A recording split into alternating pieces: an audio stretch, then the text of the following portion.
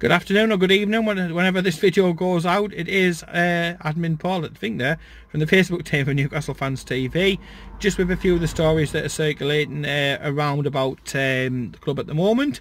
And we'll start off with a bit of takeover news, and it involves Mike Ashley. No, it's not the one that we've all been after. No, that momentous day hasn't come. To be fair, I even saw a video last night from a time traveller, and again, even he didn't mention anything about Mike Ashley selling the fucking club, and he was from the year 2045 or something like that, if you believe what he said, so chuff knows. Anyway, in all seriousness, Mike Ashley, the man who's got no money, remember, no money at all, no money, he'd probably have to sign on, he's that skint, but he's been trying to buy Debenhams. I like to say it's the longest running soap opera. It's even more of a shambles and a piss take than the fucking Brexit shit. Will they or won't they, and all that sort of crap. But yeah, he's been trying to buy them. He put a bid in for them. They said, you've undervalued it. He said, no, you're asking too much money for it. He wanted to buy it, he wanted to refinance it, he wanted all this sort of things. He wanted to be the boss. He was desperate to be the boss. He then said, if there's any justice in the world, the advisors who told them to ignore Ashley's offer should be jailed. Which is absolutely fucking ironic, coming from that fat, deluded piece of shit who owns our club. Because if anybody should be jailed, it should be him and his cronies, the Keith Bishops, the Lee Charnleys. And, I will add, there are others. And I just find it, he's got more neck than a giraffe. He puts in a bid to buy it that undervalues it. Yet if somebody does that to Newcastle, he tells them to fuck off. And he expects that to be fine. But when he does it, he expects it to go through. Why he's so greedy, nobody knows. Because the top and bottom of it is, he's a very wealthy man. But he's a greedy bastard.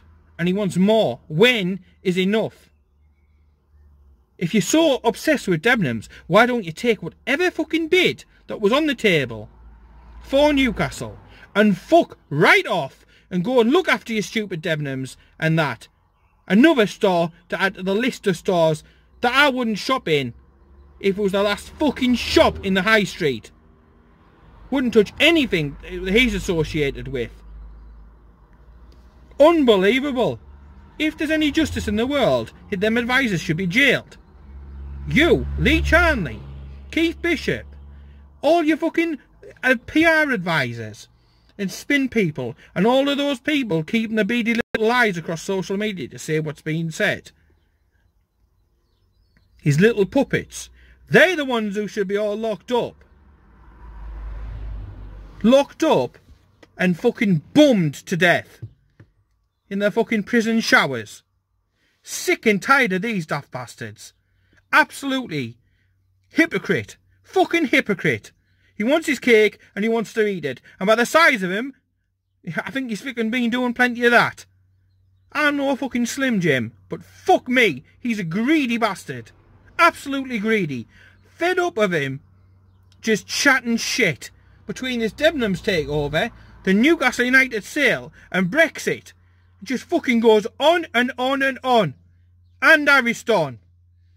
Fuck me. Unbelievable. When will this piece of shit get out of our club? I don't know. It can't come soon enough. And talking about pieces of shit, whether it be fat or four-eyed or whatever, I don't really care. Gets him into Lee Charnley. That useless twat. Comes out, Rafa's been mentioning in his press conference that, yeah, some stuff has been mentioned with regards to his contract. Some. Fucking hell. How late are we in the day in his contract? It's just the same as fucking Brexit. It's gone on too fucking long, hasn't it?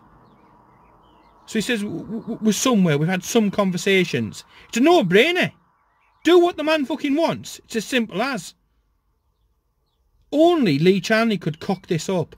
Only Mike Ashley could cock this up. And the incompetent clowns that run the club. Unbelievable. You know, I've been biting my lip on it. Biting my lip, but just no more. So, yeah, it's just another day and it's the same old thing. Rafa's saying that it'll be sorted out more towards when we're safe.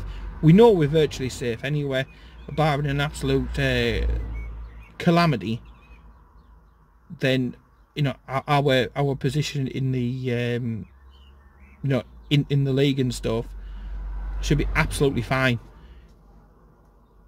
What, another win should absolutely rub it, you know, literally put the gloss coat on top, shouldn't it? I mean, I'm not 100% expecting anything on Monday. Are we capable of getting some points? Yes, we are. I think we are. If we can put that sort of Man City level of performance in, yes, we can get something against Arsenal.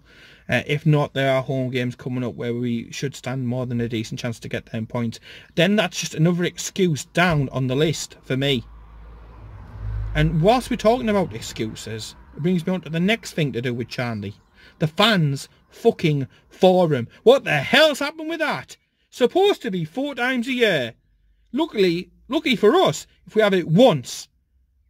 No word, no nothing was supposed to happen fucking weeks and weeks and weeks ago after the Wolves game. Still not happened, still no communication from the club. They've got people whose job title it is communication. What are we paying these fucking clowns for? Useless. The only thing they are good for is they are puppets for Mike Ashley. They do as Mike Ashley says, as he wants, and they ask him to jump, and he'll ask, oh, how high, Mr. Ashley? What should I do, Mr. Charnley? Nobody with a set of balls at all is running any department there. The only hope and glimmer is Rafa Benitez. And we still don't know, because will he stay, won't he stay? Will we be in fucking Brexit, out of Brexit? Fuck knows. Nobody knows. And then there's people coming out. He could go to China. He could go to Celtic. Odds being slashed. Fuck me. It's a simple decision. Give the man what he wants, when he wants, and let's move us forward. It's like they get a perverse joy out of seeing us squirm after seeing the shit go on and on and on. You know, on one hand, you get news about tours of China and this, that and the other. Well, that's all well and good. All well and good, but we don't know who'll be leading the fucking team when we go to China. So, it needs to get sorted. It needs to get sorted. No common sense at all. No common sense. I wish and I hope and pray if I was given 5 minutes running that club, I'd be able to sort out half the shit. Jesus wept. Anyway, we do have a game. Finally, thank fuck. I hate international breaks. I don't care. You know, yeah, great. England scored 10. Great. Fantastic. But it's nowhere near the same as a Newcastle match. Can't wait to get back to it. It's going to be a difficult game away on Monday. No doubt about it. They've got a few injuries. Obviously, we've got Shah out still, Longstaff. Lascelles is back, so that's some good news.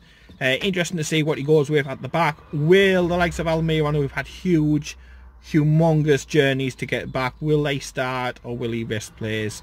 You know what Rafa's like after an international match. He always likes to throw the odd spanner, doesn't he, into the works. Mix it up a bit. So there could be a surprise or two on the team sheet. That's all I'm saying come Monday. We'll have to see on that. But it can't come soon enough for me. Get back onto the football. And then hopefully the column inches and my Twitter feed and everything else will stop being full of Debenhams shit about Mike Ashley. We'll be stop being full about Brexit shit, Theresa May, you know, all of this fucking Brexit crap. Get back to the football. And wouldn't it be great if we could, you know, even get a point down there. Anything, a positive performance to be able to take onto these final stretch of games, and you know, let's see where we can finish in the league. But no, it does. It just beggars belief. Mike Ashley more necked than an absolute giraffe. And just finally to finish off, there is a cup final, I believe, on Sunday. The Tin Pot or the Egg Cup competition, something like that. People in Sunderland getting the wank socks out that they're filling the stadium. You know, at the end of the day, they've not filled it, the own stadium up too many times, have they? The competition's a joke. People on about that they should get a UEFA Cup spot. Are you fucking absolutely delirious? Must be the fumes off the cheesy chips, that's all I can assume. No, to me, definitely be supporting Portsmouth. It always will be. In my book, when you Newcastle support, you support Newcastle first, and then whoever the fuck is playing Sunderland. This weekend it's Portsmouth and in obviously the cup final. But the way they're banging on, you'd think it was the fucking Champions League or something like that. Jesus, Webb, I'd be absolutely embarrassed to be in the competition. It's a joke. The likes of Lincoln have won it recently. And now, if that doesn't put it in perspective, then I don't know what does. It's not a B+ competition. It's a fucking Z-list competition, isn't it? It's an embarrassment. And to be fair, with the size of transfer budget and wages that they pay and everything else, you know, they were odds on for that competition all the way through. So it's either which way, you know, they should be beating the teams that are in there, you know, with everything taken into consideration. If they don't, it's a fucking joke. I hope Barnsley and Luton take full advantage and really just cement their places in the top two, because it would absolutely be funny as out if Sunderland lost in the cup final and then lost again in the playoffs. Absolutely hilarious. And I know we'll all get all that the people commenting, oh, we want them back in the Premier League and this, that and the other. I couldn't give a monkeys, to be honest. They could be in the conference for as far as I'm concerned. It's great when the derby days come round. I mean, I come from a town which is pretty much 50-50, and the areas are 50-50, and derby days are really, really good. The atmosphere, the banter and everything like that is really, really good. But do I give a monkey shit that they're down in League One? No. If they get in the Championship, do they have the finances to compete? Probably not, because when they were bought over on a Bright House special, weren't they? Pay, you know, £4.50 a week for several thousand years, and then you've paid it off. So I don't really think they've got the money there. If they stay in League One, then they're still in League One, and they're battling the likes of, well, the lesser lights of the world and stuff like that, aren't they? They're not exactly fighting the big guns, are they? So yeah, that's all I'm going to say on the Sunderland game. Couldn't really give a shit either which way, to be honest. But like, if Portsmouth win, it's a bit of a Brucey bonus, isn't it? That's what it is. My main concern, I hope they end up messing up in the playoffs. Barnsley to go up, Luton to go up, and then Sunderland to lose a second successive cup final at Wembley would be great. Just to set the record straight as well for all the people who were messaging, well, you have never got to Wembley, blah blah blah. It was funny that, because I was sat in Wembley watching Newcastle this season, so get your facts straight, give your red a wobble. Win the Premier League. We played Spurs. The Premier League, not League One. So anyway, we'll keep updating the page with all the Newcastle news. Anything else extra comes out from Rafa, we'll bring it to you. But let's just hope for some positive news on something. Just get back to the football. Stop all this thing. It's mental torture. Anyway, speak to you later. Bye.